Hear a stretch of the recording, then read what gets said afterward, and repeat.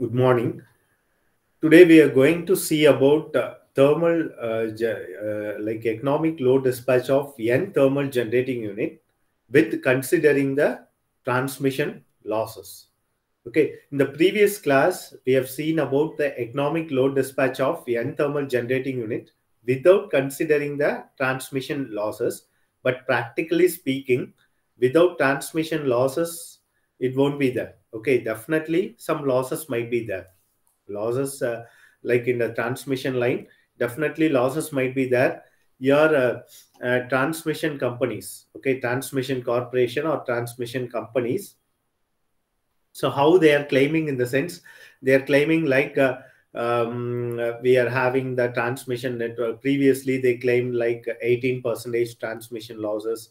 Now they are claiming like and after 10 years they claim like 15 percentage. After that they are claiming like 12 percentage. We have reduced up to 12 percentage, and 10 percentage also. Sometimes we are planning to reduce to 10 percentage also. 10 percentage means, say for example, 100 megawatt you are generating means 10 megawatt you are getting loss as a losses, transmission network losses, because you have to carry that transmission, like you have to carry that power from a remote end. Okay, so where your thermal generating station will be located, not beside your home or something like that. It might be situated at 300 kilometers apart from the city.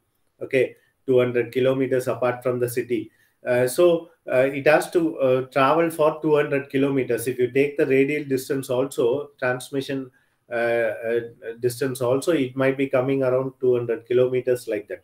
Okay, so 200 kilometers it has to travel to the particular load dispatch center, and again to the substation, and again to the your distribution transformer, then distribution transformer to the your house.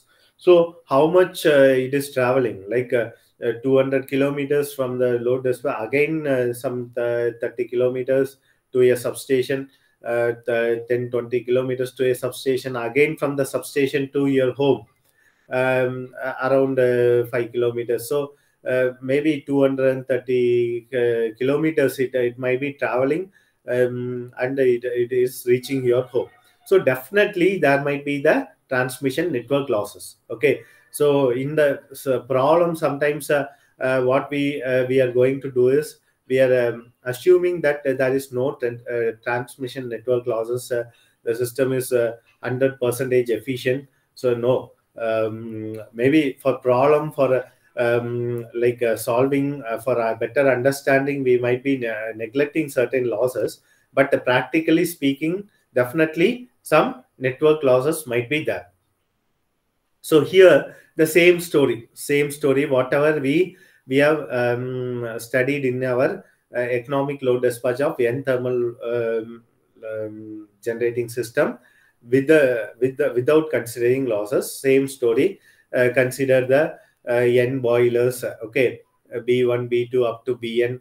The fuel cost of first boiler is F1, fuel cost of second boiler is F2, and the fuel cost of nth boiler is Fn, and the boiler number 1 is here B1 B2 and up to Bn. Okay, so here we are giving the enormous amount of heat from the boiler. Okay, superheated steam is being produced, and from the furnace we are giving to the boiler. From the boiler we are getting superheated steam that is being heated to the turbine. Okay, turbine T1. So the turbine is getting rotated, and it is being coupled with your generator. This turbine also, many things are there, many concepts are there in this turbine. If you want a better understanding of this working of thermal generating station, you just go through my previous classes. Some animated videos also I have, with the animated videos also I have explained. So just go through the previous classes, and you just come to you have to you'll come to a very better understanding of this particular turbine and all. Okay, so the turbine is being coupled with your generator G1. Okay, and now the transmission network losses also will be adding into the account. Okay, P losses. Say for example, from the transmission, like a first generating unit, we'll have some 10%. Second unit, we'll have some 12%. Third, we'll have some 15%. Like that, some transmission network losses also might be there. Okay, so sometimes if it is very nearer to the your load dispatch center, then the transmission network losses might be somewhat reducing. If it is farther than, then transmission network losses might be more, like that. So what they will do is nearby generating station they will take, nearby like thermal generating station they will take, and based on that they will utilize that particular demand. Okay, they will utilize that particular load, like that. They did. Okay, so nearby, so here also, then boiler B2 that is being connected to the turbine 2, generator 2, power generation P2, and being connected, and again the network losses. Similarly, F1. So network losses, that is satisfying the common load. Okay, so in the transmission network losses might be of more, as I said, overall transmission losses. I told before, like 18%, 15, 12, and 10, like that. Okay, 12, I think 12 is the maximum thing they have reached. They are slowly they are planning to reduce that to 10%. Let's see how they are going to do with that. Then here the same formulation. So what is the objective function of the economic load dispatch? Economic load dispatch, to minimize the total fuel cost is the objective function of the economic load dispatch with the losses. Okay, so that is a f of t, that is total fuel cost. That is total fuel cost.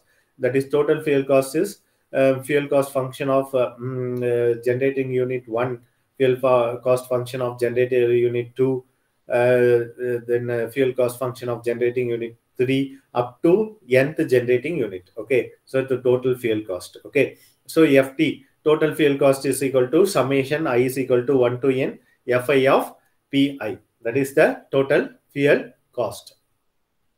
Okay, so here what is the constraint? In the sense, the same constraints as we have seen in the previous thing, like without losses. Here the losses is being added, that's all. Okay, so here there generation is equal to only demand. Okay, so demand is nothing but load.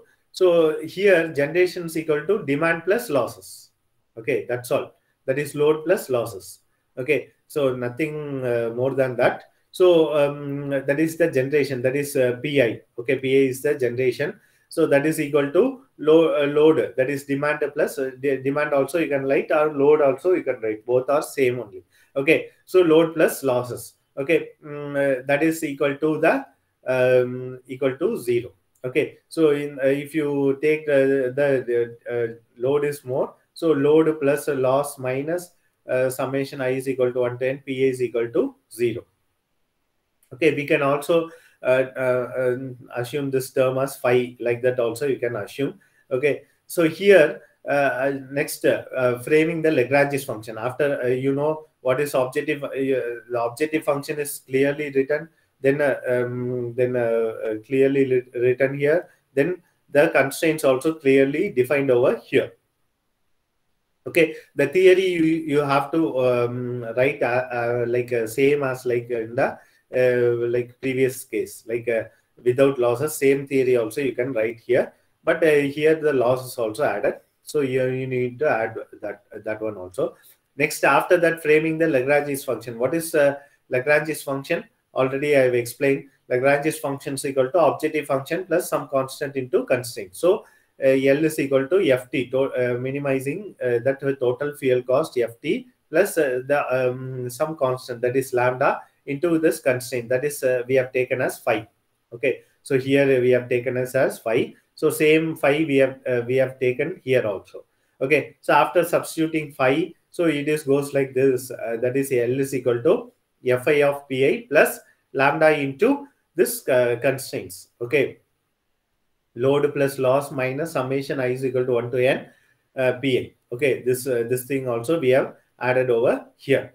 Okay, so here as we did in the same previous case, the demand is more or load is more here, so we are neglecting the load here. We are neglecting the load here, as the load is more than the generation. We are neglecting the load here. Okay, so here now we are going to find out after the framing the Lagrange's function, what is the next step?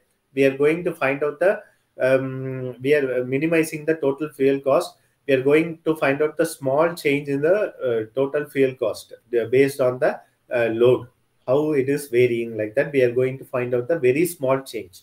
Okay, so for very small change, what we have to do is we have to differentiate and equate it to 0. So we are using dou L divided by dou Pi is equal to, so we are differentiating with respect to Pi. Okay, so dou L divided by dou Pi is equal to so here dFi divided by dPi plus lambda into here again this is also very small change, so we are taking dou P loss divided by dou Pi. Okay, dou P loss divided by dou Pi minus here this term will becomes 1.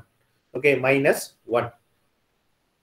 Okay, so that is equals to 0. Further simplification, by simplification again, so we can take like this. Okay, we are taking the common terms outside.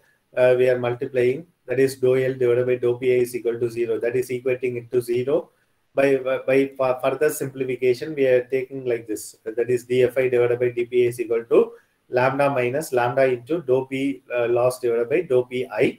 So by taking the common terms outside, that is lambda into 1 minus dou P loss divided by dou Pi. Okay, so 1 minus dou P loss divided by dou Pi. This we are taking as equation number 2, whereas this constraint we are taking as equation number 1. Okay, so this is the final formulation for economic load dispatch of n thermal generating units with the considering transmission losses. That is dFi divided by dPi is equal to lambda into 1 minus dou P loss divided by dou Pi. 1 minus dou P loss divided by dou Pi. So this we are taking as equation number 2. Whereas in the previous case, how it is like, so dFi divided by dPi is equal to lambda. Like that we have to. So here with the considering losses, this term also added. That is 1 minus dou P loss divided by dou Pi. So this equation we are taking as equation number 2.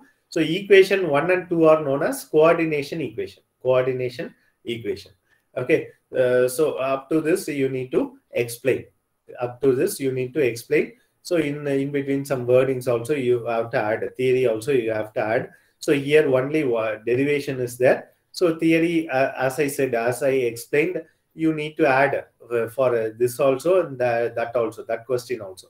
With the losses also, you need to write the theory, definition, everything you need to write.